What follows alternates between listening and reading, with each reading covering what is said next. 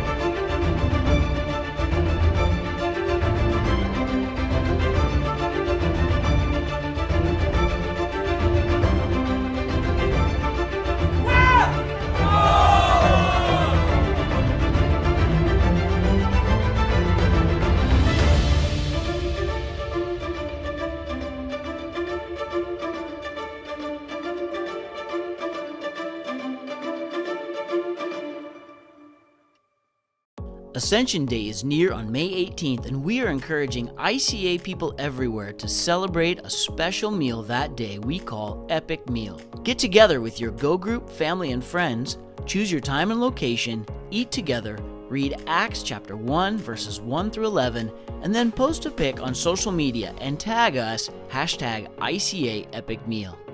On June 20th to 23rd, ICA Kids will be having its Vacation Bible School, and we are looking for volunteers to help. If you are interested in learning more about volunteering to help with this event, scan the QR code on the screen. If you are a new visitor to ICA, we would love to connect with you and serve you better. Just follow the QR code to fill out our visitor form and receive a special welcome gift from ICA. We are happy to have you worship with us today. Hello ICA, my name is Hansel and this is my wife Angel. And I'm Ilo. This is my wife Janita. And we are the head of Go Group Facilitators at ICA West. And we are the head of the Go Group Facilitators in ICA East. Our role is to equip and support both the candidates and also the existing Go Group Facilitators. Now we are inviting to be part of our team. So if you're interested in finding out more about being a Go Group Facilitator, please scan the QR code to join our class on May 28th at both campuses. Let's together build a strong and healthy community for ICA. See you there!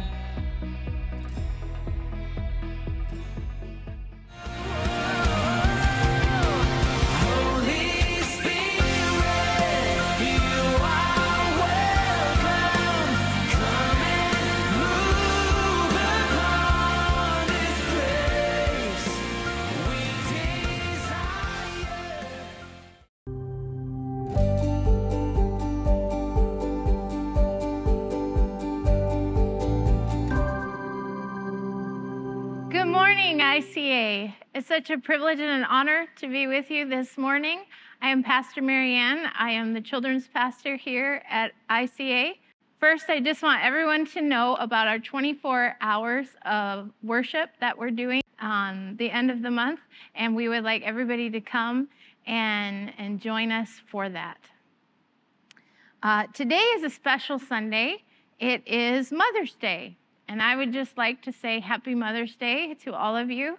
And we just want to honor you today. But also today, we also just want to celebrate every woman, all women. Whether you're single or married, no matter what age you are, if you're a mother, a grandmother, an auntie, and a friend.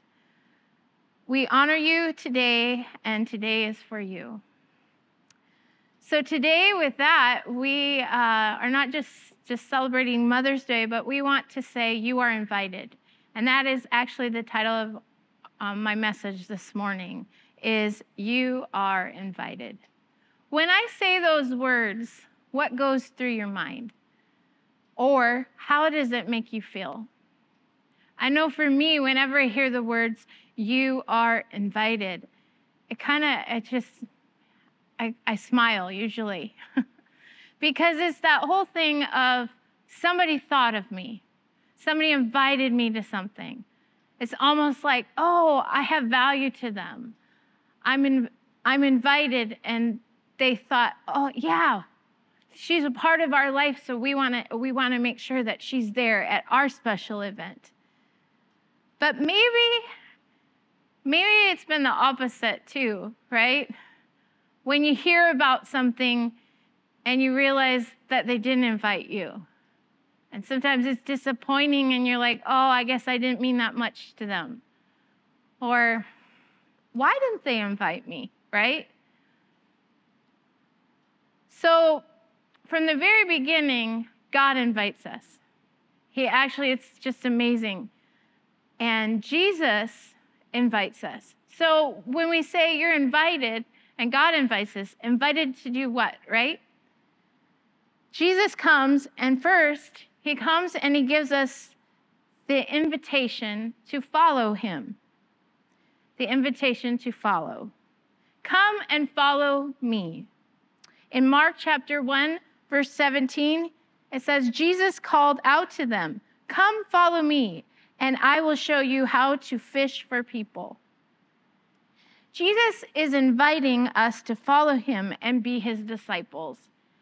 I keep thinking what it must have been like for the disciples on that day. You know, they're just living their life, doing their thing, and suddenly Jesus comes and says, come, follow me. And the Bible says they dropped everything. They dropped their nets, they dropped it all, and they followed him. I wonder if there was like that excitement in their heart. You're like, wow, you know, and I don't think they fully realized this calling or this invitation. But I think as they realized that he was the Savior, he was the Messiah, it's like, wow, he invited us. He chose us. And it's the same for us today, that Jesus is coming and he is giving us that invitation to follow. Jesus gives another invitation. Come to me, all ye who are weary.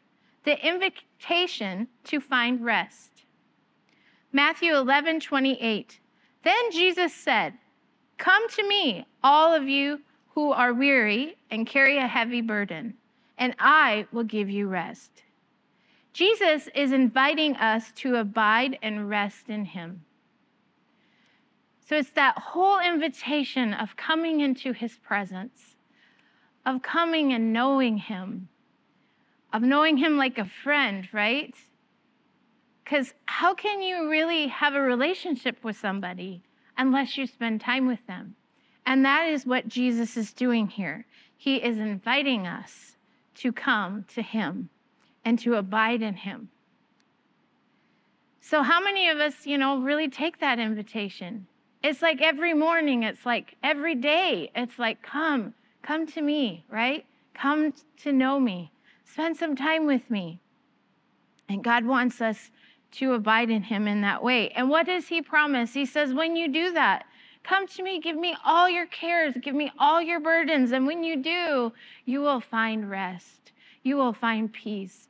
What a promise that is in this chaotic world, right? We go about with our busy lives and all these things, and God's just like, come to me. Let's lay it down, and I'll give you rest and peace amongst all the chaos. What a great invitation. The next invitation that Jesus gives is the invitation to serve, called to be his servant. John 12, verse 26. Anyone who wants to serve me must follow me, because my servants must be where I am, and the Father will honor anyone who serves me. So Jesus is inviting us to serve and be his servants. And in that, I think he's calling us to tell others about him and to serve them and to love them as well. And what does he say? He says, if we do it unto the least of these, we do it unto him. Then there's another invitation, but this one is by Paul. Paul invites us to be an example. In 1 Corinthians 11:1, it says, follow my example as I follow the example of Christ. This is the invitation for others to follow Christ through our example of us following Jesus. So here we are. We have two invitations from Jesus. The first, the invitation to follow him, to be his disciple, have a personal relationship with him, to abide in him, and to trust him. Then second, the invitation to serve him, to be a disciple who makes disciples, to live your life as an example, and to lead others to Jesus. The question is, who are you following and who is following you? You know, you might say, well, nobody's following me. That's the thing about people that follow, that's their choice, right? So whether we like it or not, we are following someone or something, and someone is following us. But the choice is ours. Sometimes when we say, well, I'm not following anyone, you're maybe following your own way, or you're following down the wrong path, right? And you're leading others there. So we're all following something, but we get to choose what that is. So the question is, have you answered the invitation? What is your answer to the invitation? Is your invitation still sitting there? You know, I think of like a lot of invitations, they have what we call an RSVP. You know, you have to write on there and say, yes, I'm coming. Yes, I'm not. Or, you know, have you forgotten about the invitation? You know, sometimes when you get like a card or a postcard and it has the invitation on it, you're like, oh, that's really cool. And you set it down and you forget about it. Or maybe you get an invitation like on your phone, you know, a message, and then it goes way down and you totally forget about it, right? And you forget you were invited at all. I think that's sometimes the invitation that happens here. You know, Jesus comes to us and he gives us that invitation and we're like, you know, oh yeah. Or he's like, come abide in me. And we're like, oh yeah, but I'm busy right now. I'll do it later. And we just kind of push it aside and just kind of, it comes out of our routine and we just kind of forget about it. So have you answered that invitation? Have you answered the call to follow Jesus? Do you know Jesus as your Savior? That would be the first invitation. Do you know him? Have you accepted him in your life and in your heart to follow him? Do you spend time with him? And do you trust him? Trust is hard, but that's the invitation, to put our lives into his hands and say, Lord, I will follow you. I will trust you. I will abide in you. So do we abide in his presence? Do you abide and rest in his presence? The invitation to abide and trust. Psalms 91, verses 1 through 2. Whoever dwells in the shelter of the Most High will rest in the shadow of the Almighty. I will save the Lord. He is my refuge and my fortress, my God in whom I trust. You know, it always strikes me that whenever God gives us this invitation and everything, he always says something like, if you do this, this is your reward. This is what I'm going to give you. He's so gracious that way. Like here, you know, whoever dwells in me, in the shelter of the Most High, will rest in the shadow of the Almighty. It's interesting to me that whenever God talks about abiding, he talks about rest. it even says to be still and know that he is God, right? So the invitation is to be still. And when we're still, the reward is that we know him. What an amazing invitation. And I hope that each one of us takes him up on it, right? And comes to him. How about the invitation to make disciples? Is your life an invitation for others to follow Christ? Now, this is a hard one sometimes, because sometimes this takes evaluation. This takes wow, how am I really living my life? And am I living my life in a direction that people can really follow? Or am I leading them to a path that isn't good, a path of destruction? Sometimes that can be a hard reality, but I think God is asking us to ask those questions. Because your life matters, and it's the invitation to bring others to him. Does your life reflect Christ? Are you an example for others to follow him? So those are all the questions. And now we're going to kind of explore some of this and people in the Bible, women in the Bible, who either struggled with these invitations or accepted these invitations when they came. The first story we're going to come across is Mary and Martha in Luke chapter 10, verses 38 through 41. It says, as Jesus and his disciples were on their way, he came to a village where a woman named Martha opened her home to him. She had a sister called Mary who sat at the Lord's feet listening to what he said. But Martha was distracted by all the preparations that had to be made. She came to him and asked, Lord, don't you care that my sister has left me to do the work by myself? Tell her to help me. Martha, Martha, the Lord answered, you are worried and upset about many things, but few things are needed, or indeed only one. Mary has chosen what is better, and it will not be taken away from her. Now, I think Martha always gets kind of a bad rap, right? In this bad reputation, and usually people are really hard on her. But I think we can see ourselves in Martha. And it's actually kind of funny because my sister, whose name is Martha, and then my name is Mary, she doesn't like this story because, Martha always were really hard on Martha. But then later, there's actually a verse in the Bible, and my sister always says, I can actually say that Jesus said he loves me because it says Jesus loved Martha, right? Which I think is awesome. Now, it's not a bad thing to serve. And I think each one of us could see ourselves in Martha, right? We're diligent. We're serving the Lord. We're, in the sense of, but also sometimes we get caught up in busyness. We get caught up in all the tasks and the things that have to be done. That's what makes us weary. That's what makes us lose our rest, right?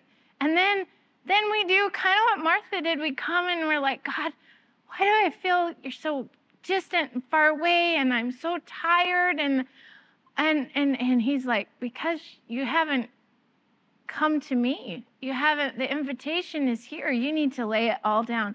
And that's what Jesus is saying. And he's not getting down on Martha. He's gently correcting her. He's gently saying, it's okay, Martha. I see what you're doing, but she has chosen the better thing. She has chosen to sit here and to abide in me, and that will not be taken from her. And so I think we need to apply that to our own lives and think, am I just too busy?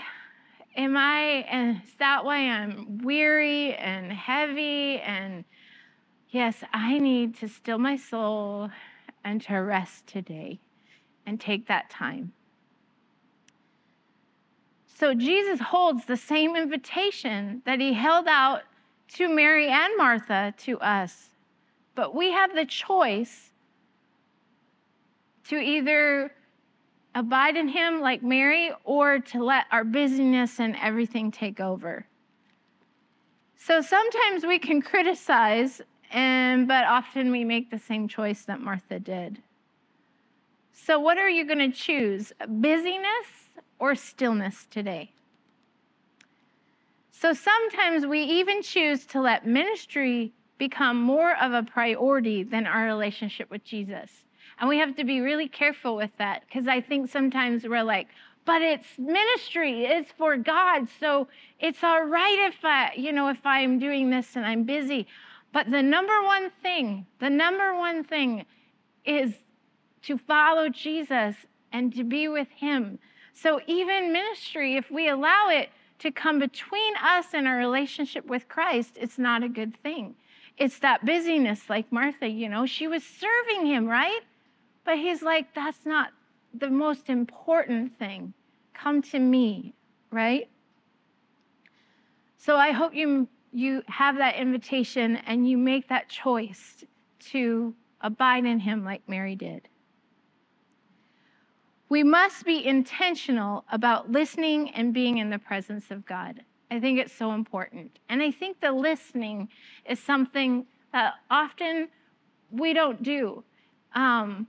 We come to God, we just pour out, or we have music on, and God's like, no, just turn it all off and just be still and listen.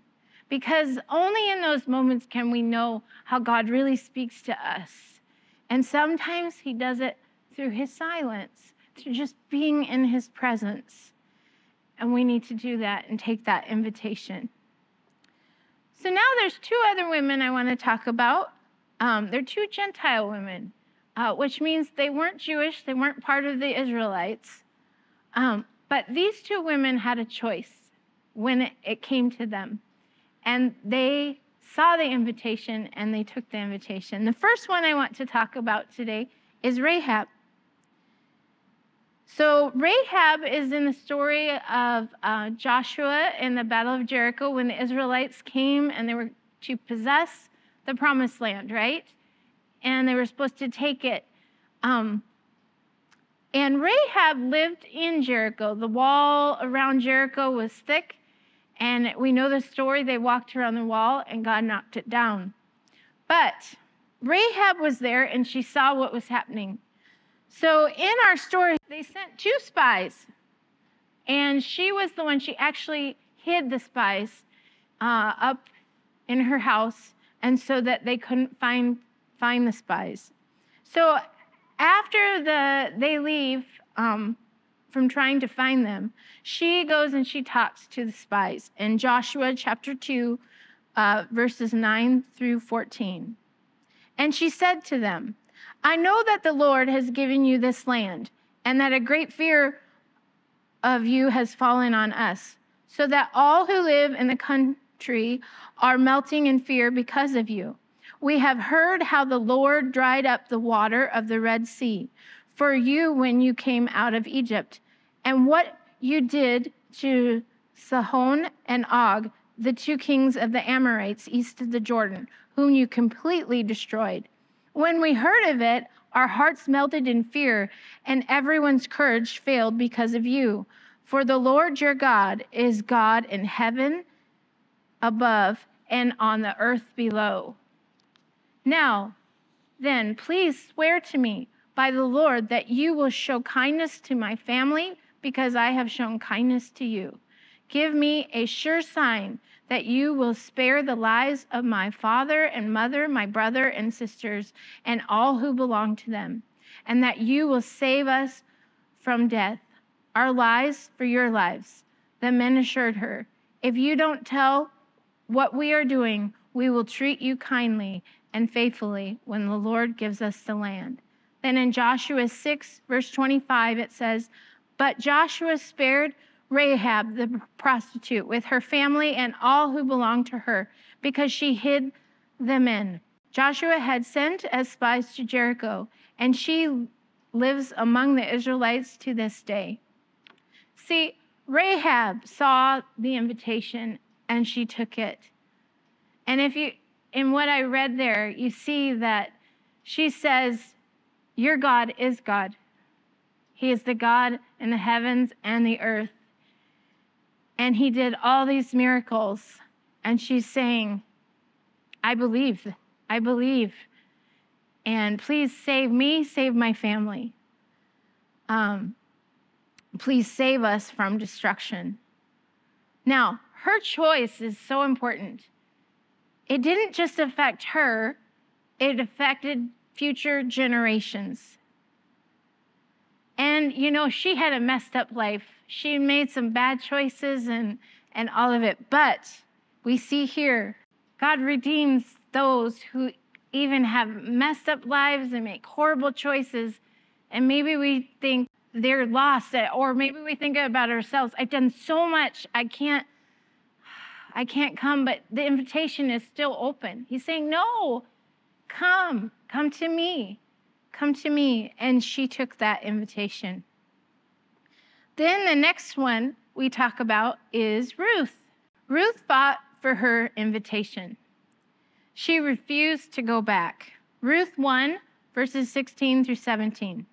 But Ruth replied, don't urge me to leave you or to turn back from you. Wherever you go, I will go, and wherever you stay, I will stay. Your people will be my people, and your God, my God. Where you die, I will die, and where I will be buried. May the Lord deal with me, be it ever so severely, if even death separates you and me. See, Ruth was a Moabite woman. She wasn't an Israelite. But she married an Israelite because they were in the area of Moab. And but he died. And so she's traveling with her mother-in-law, Naomi, back to the promised land, back to Israel. And she has this choice to make because Naomi says to both her and the other daughter-in-law, you shouldn't come with me. You're not even a part of this. Just go back to your homeland. And the other daughter-in-law does. But Ruth clings to her and she says no. She sees this invitation and she says, no, your God will be my God. I will not leave you. I will die in your land. I will go with you. So Naomi takes her with her. So we see the invitation to be a part of God's story. And we see that with both these women. In Matthew chapter 1, verse 5 through 6, Solomon was the father of Boaz, whose mother was Rahab. Boaz was the father of Obed, whose mother was Ruth. Obed was the father of Jesse. Jesse was the father of King David. So we see both these women who were Gentile women, who had, a past and everything. God redeems them, and they are part of the genealogy of Jesus. What an amazing thing to know that, and just think all the generations that were affected by these two women's choice to take the invitation. So our choice can change generations to follow. So sometimes, when I speak and I've spoken to youth, I've gotten the question, well, it must have been easy for you because, you were in a Christian home and you were brought up that way, which is true. But then I got to thinking, you know what? The only difference between me and them is a choice. Because, a lot of us some come from very hard background, very hard home life, and that path is a bit harder. But you know what? It wasn't my choice. It was my parents' choice. Both of them came to Christ when they were a lot older. My dad, when he was in his 20s, right before he went into the military, his brother led him to the Lord. And then my mom, she, was actually an illegal immigrant in Canada, and she was Mennonite and really didn't hear about the Lord, and she came to know him. And so they were both kind of like first generation Christians, and they met at Bible college, which they would have never done if they hadn't have gotten saved, because my dad was in the U.S. and my mom was in Canada, and the Bible school was in Canada. And so you can just see that our choices matter. You can be the one that affects the next generation. You can be the one that severs that constant, of generation after generation going down the wrong path. You can be the one that says no. It says, if you follow me, I will bless from thousands of generations upon thousands of generations. And you can be the one that does that by your choice to take that invitation. Now, the one last person we're going to talk about is a dedicated mother in the Bible, and that is Hannah. She comes to the Lord and she prays.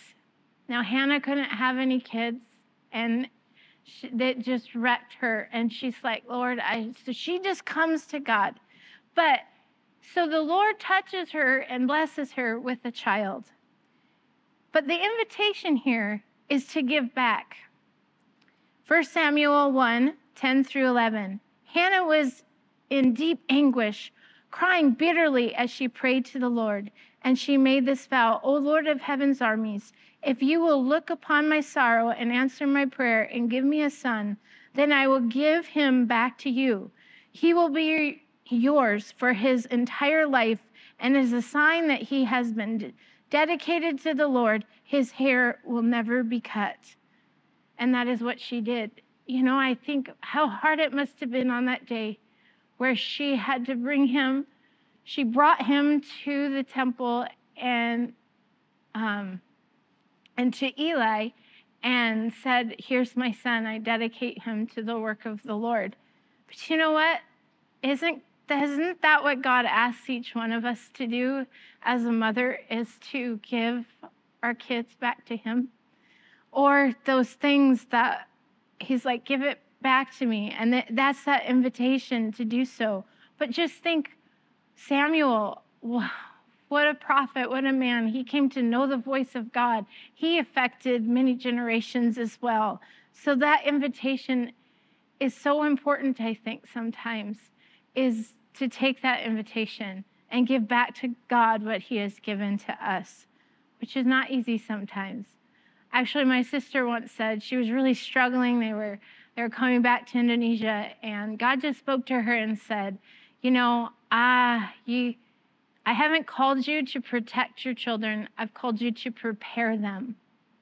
Maybe that's for someone out there today that, we try so hard to protect our kids from all these things, but honestly, God is asking us to prepare them because they're going to have to walk in that path. So that's also an invitation to prepare them.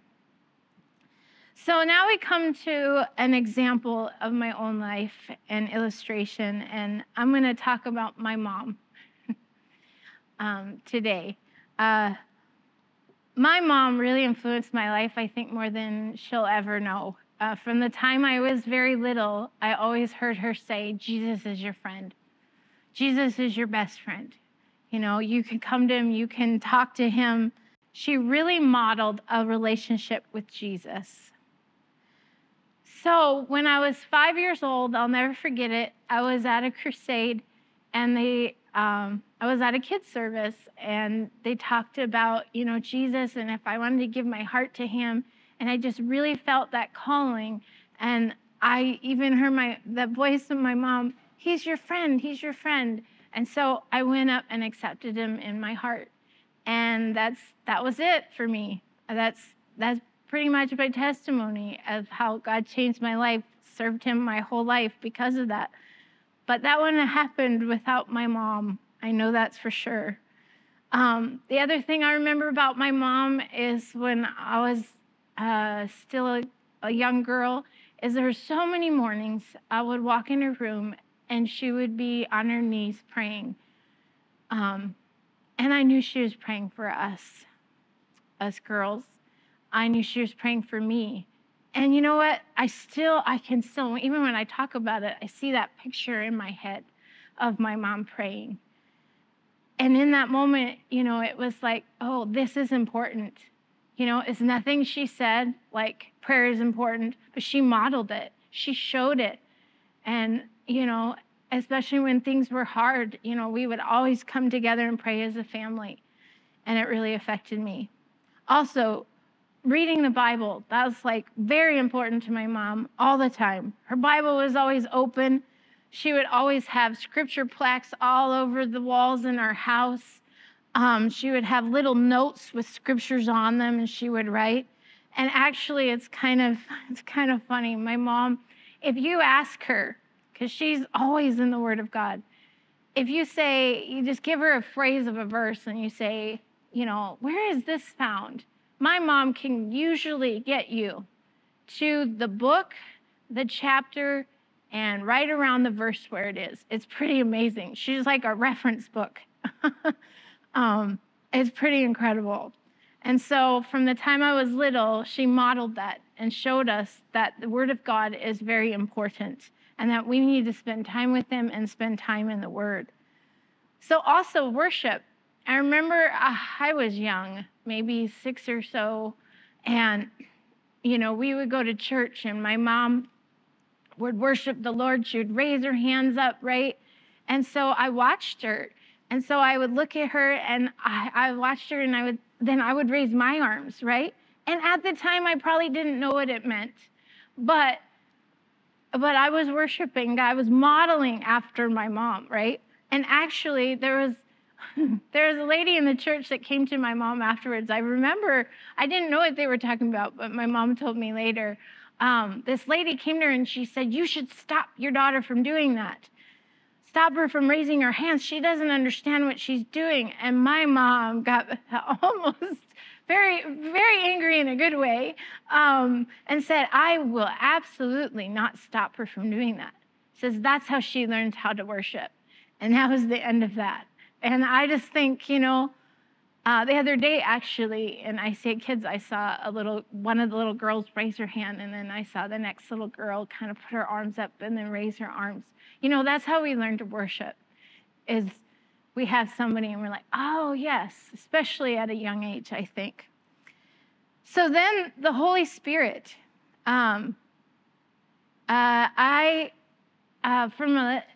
We went to a crusade when I was young in Colorado, and they were praying for kids to be baptized in the Holy Spirit. And they came to me, and I'm like, yes, I want that. I want to, speak in tongues. I want the Holy Spirit. My mom was like, oh, she sings in tongues all the time. And I said, oh, that's what that is. And it's probably because I just heard it all the time.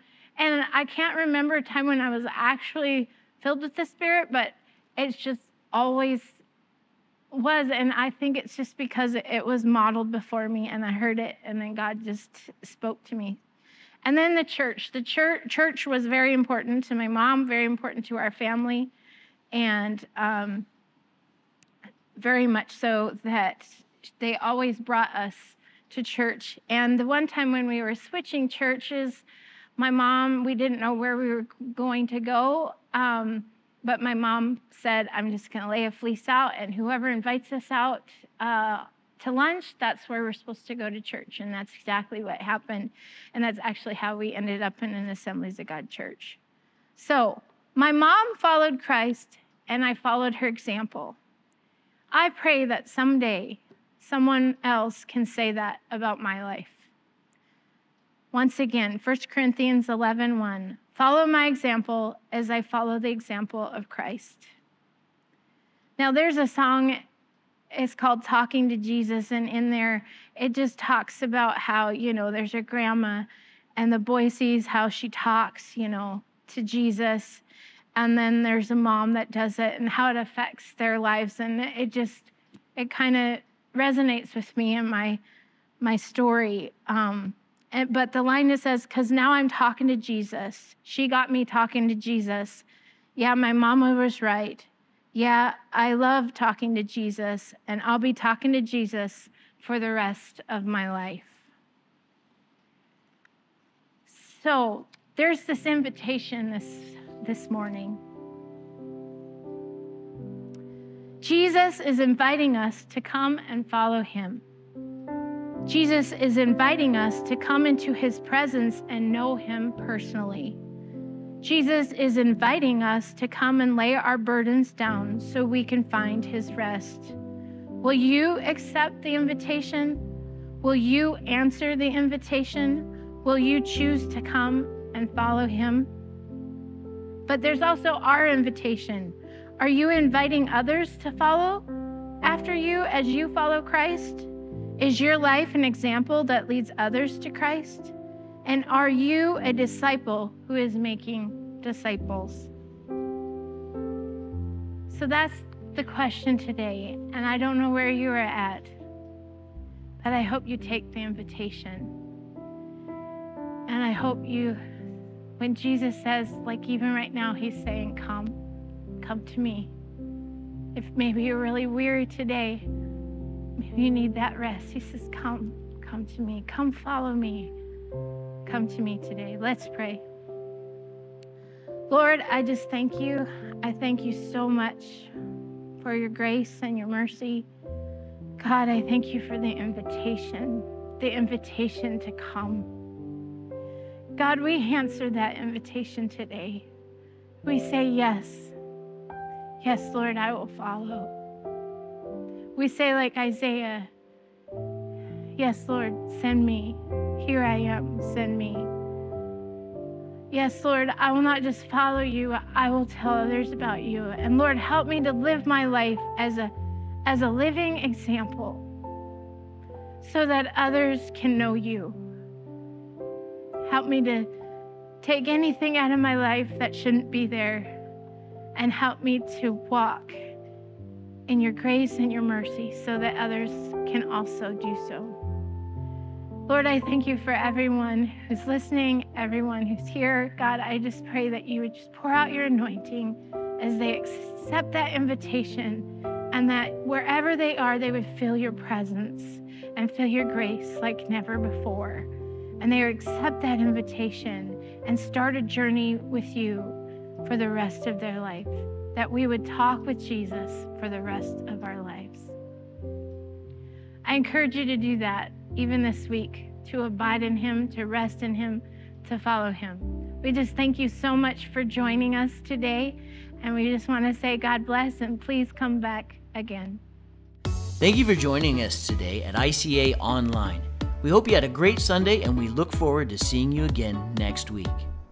Ascension Day is near on May 18th, and we are encouraging ICA people everywhere to celebrate a special meal that day we call Epic Meal. Get together with your Go Group, family, and friends, choose your time and location, eat together, read Acts chapter 1, verses 1 through 11, and then post a pic on social media and tag us, #ICA Epic Meal. ICA 24-hour worship is happening May 31st to June 1st. We will be gathering to worship God for 24 hours in a row at ICA West. Come join us and stay as long as you like, and let's seek God upward together. On June 20th to 23rd, ICA Kids will be having its Vacation Bible School, and we are looking for volunteers to help. If you are interested in learning more about volunteering to help with this event, scan the QR code on the screen. ICA is looking for volunteers to help us with our service media ministry.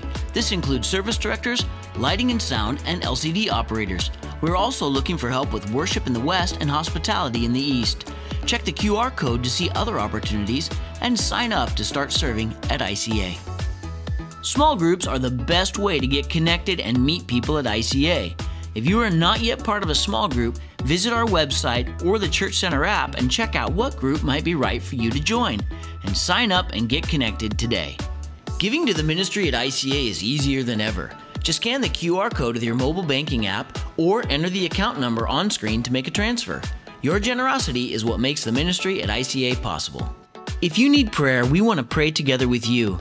Visit bit.ly/ICA Prayer Online, and let's believe God together for a breakthrough in your life.